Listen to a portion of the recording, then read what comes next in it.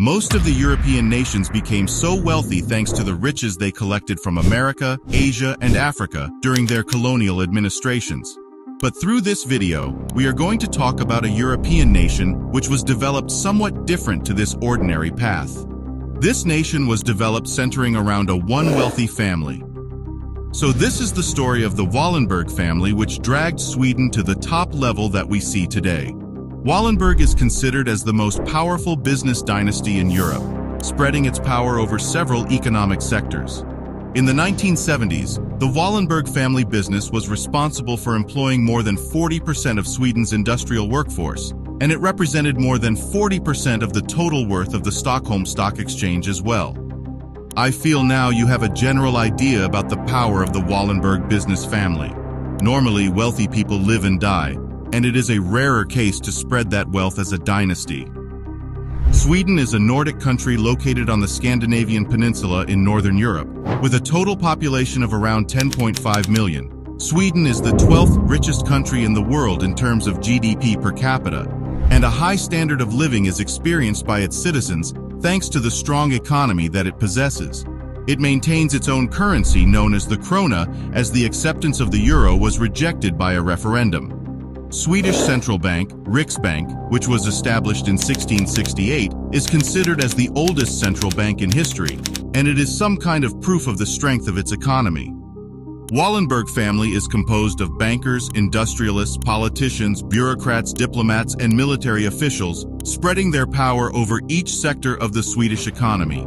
The main company that belongs to the Wallenberg family is called as Wallenberg Spheres Holdings, and it is currently employing more than 1 million people. Its annual sale accounts for around $154 billion per year, and the Wallenberg Empire consists of 16 Wallenberg Foundations: Foundation Asset Management AB, Investor AB, Patricia Industries, and Wallenberg Investments AB.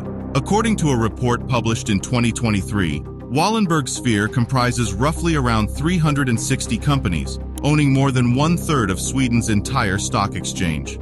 According to the Financial Times, Wallenberg possesses a net worth of around $278 billion. Even though Wallenberg Sphere started as a Sweden-based company, now it has investments all around the globe, acquiring the ownership of world-famous brands which supply services and goods. One of the world's leading telecommunication brand Ericsson, Europe's largest aerospace and arms manufacturer Saab, Scandinavian airliner SAS, cutting tool manufacturer Husqvarna, giant mining company Epiroc, automobile manufacturers like Scania AB, Saab Automobile, and Alfa Laval, pharmaceutical brand AstraZeneca, ball bearing brand SKF, electric appliance brand Electrolux, world's largest power, automation and robotics multinationals ABB, Scandinavian and Baltic bank giant Skandinaviska and Skilda Banken are some world-famous brands that belong to this conglomerate. But these are just only a few brands under its ownership to explain the market value of the Wallenberg Sphere. Wallenberg is not focusing just only on business activities, and it plays a vital role in the enhancement of the science and technology sector, which is very important for the well-being of the entire humankind. From their annual income, the Wallenberg Sphere allocated $2 billion for research activities through the Knut and Alice Wallenberg Foundation. This is considered as one of the largest research foundations in Europe under private ownership. According to a report published in 2020, Knut and Alice Wallenberg Foundation has awarded more than $31.2 billion in grants. The earliest known member of the Wallenberg family is Per Hansson, who was a farmer and lived during the period between 1670 and 1741. He had a farm which is known as Herseberga Farm in Östergötland region. He married a woman called Kirsten Jacobsdotter Schutt, and this couple had 3 sons. One was called Anders Hertzman, and he was the progenitor of the Hertzman family. The other 2 sons, Jacob and Hans, adopted the name Wahlberg. Jacob Wahlberg married twice, and the children from the second marriage adopted the surname Wallenberg. The eldest son of that marriage was a lecturer of theology, Marcus Wallenberg. His younger brother was Jacob Wallenberg, who was a naval chaplain of the Swedish East India Company. That is the generation which first used the world-famous surname Wallenberg. His son was called by the same name Marcus Wallenberg Jr., and all of them were well-educated academics which laid the foundations for his sons and grandsons to build a business empire centuries later.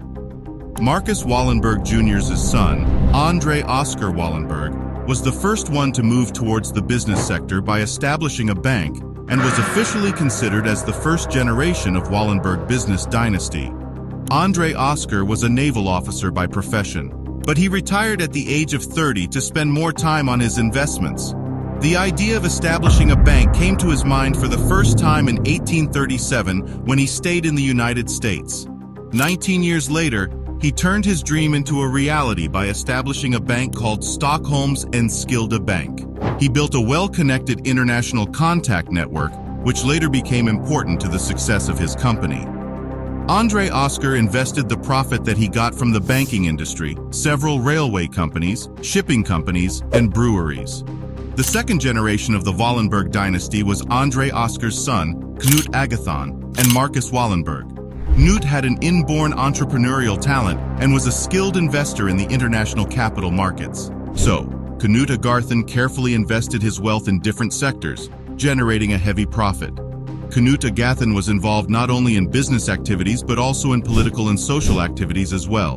He used his knowledge and wealth to develop Sweden's capital, Stockholm, through the introduction of various new projects. He donated a large sum of money to the development of the education system of Sweden, and later it became a key factor behind the rapid development of Sweden. After Knut Agathon, his younger brother Marcus Wallenberg took the leadership of the company, establishing several company networks all over Europe. The third generation of the Wallenberg family was represented by Marcus Wallenberg Sr.'s sons, Jacob Wallenberg and Marcus Wallenberg Jr. This third generation has the most difficult period of the company, as they had to protect the company from 2 world wars. During Jacob's era, he established the companies like SKF, Norsk Hydro, and Stockholm Superphosphate Fabrics AB. Marcus established a network of companies that supplied goods and services to Nazi Germany and was able to generate a huge income through their business deals with Adolf Hitler. But after World War II, U.S. authorities imposed a blockade to the Wallenberg companies, and it was only lifted in 1947 after the Haven negotiations in Washington, D.C. In 1950, Jacob's brother, Marcus Wallenberg, took the duties related to the industrial sector of the company, becoming the king of industry. He was a very active figure related to the industrial investments that happened in the 20th century, and laid the foundation for the Swedish industrial miracle as well. His investments were in a range of industrial sectors like civil aviation, military aviation, nuclear power, telecommunication, computer industry, forestry, banking sector, and the steel industry. Marcus Wallenberg became the president of 33 company boards and an ordinary member of 31 boards.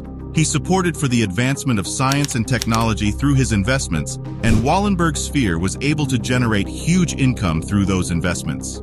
The fourth generation of the Wallenberg sphere was Marcus's sons, Mark and Peter Wallenberg. During their period, Wallenberg's business went through some internal disputes which resulted in the decline of the company as well. However, they were able to manage their company successfully all through this crisis, and were able to extend their investments further by establishing new companies as well as by acquiring the ownership of existing companies. The business was handed over to the fifth generation in 2006. Marcus Wallenberg, son of Mark Wallenberg, Jacob Wallenberg, and Peter Wallenberg Jr., sons of Peter Wallenberg Sr., represent the fifth generation of the company. Wallenberg sphere has investments globally and everywhere, and now they are managing these things to maximize their income. When considering the entire dynasty, the third generation is the most influential factor for the development of the Wallenberg sphere to the present status that we see today. Now, it has investments in everywhere globally and has the power to affect the political and economic affairs of a lot of countries.